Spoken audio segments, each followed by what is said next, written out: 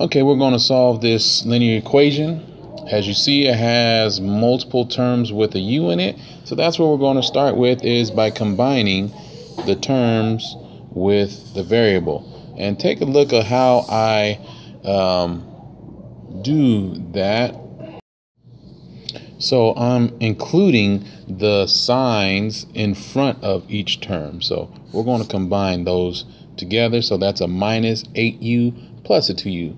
So a negative 8 plus a positive 2 is a negative 6u. So that's what I'm going to get there. And bring down the rest of the problem right here. So far I'm not solving the equation yet. I'm just simplifying the right side because I had multiple terms. And now I'm left with this 23 equals negative 6u minus 7, which is a two-step equation. So we're going to solve this two-step equation. I like to identify that there are two sides of the equation, the right and the left.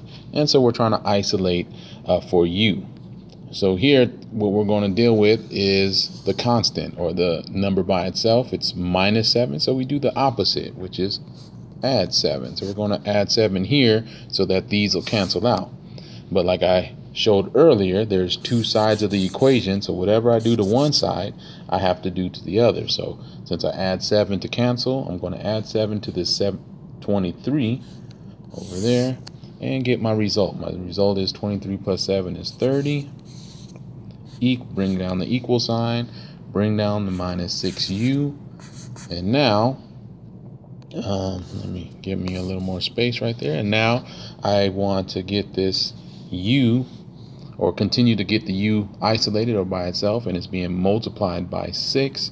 So I'm going to divide by a negative 6. And again, whatever I do to one side, I do to the other side. And here the negative 6 cancels.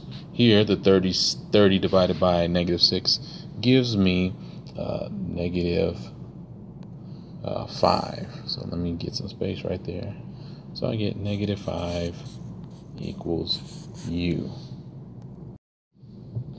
Okay, so here I'm going to do a second example just so you can see. So here we have another equation with, we have 5u plus 6 minus 12u equals negative 29. Again, we want to solve for u, meaning we want to isolate for u. And since we're solving, there's two sides, the left side and the right side. So the first thing I'm going to do is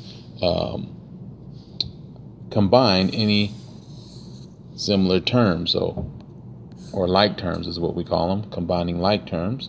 And so I have the 5u, the variable term. So I have a 5u. And again, I have the minus 12u. See how I include the sign in front of each term. So the 5u is a positive 5. The 12u is a negative. So if I combine those together, again, I get a negative 7u. And then I bring down the rest. So I have plus 6. Bring down the equal sign, negative 29. Okay, so there's no more like terms. There's no u terms and no number terms to combine on this left side over here. So now I'm going to go ahead and start solving this equation. So once again, I start off with the constant. In this case, it's the plus 6.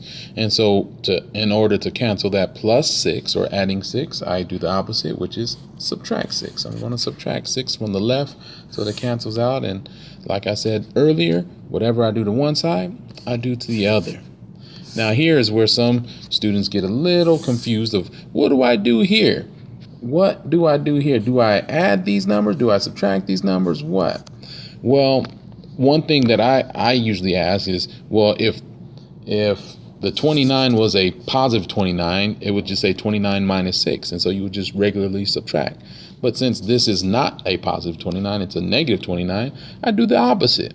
So here I'm going to actually add these two numbers together, and the result is going to be a negative 35. So now that I have this negative 35 on the right side, I need to still continue to get u by itself. It's being multiplied by a negative 7. So that means I'm going to divide by negative 7 so that my u is by itself. And whatever I do to one side, I do to the other. So I have that negative 7 over there. So U equals a negative 35 divided by a negative 7 is a positive, what, 5. I had to think about it for a second. So there you go.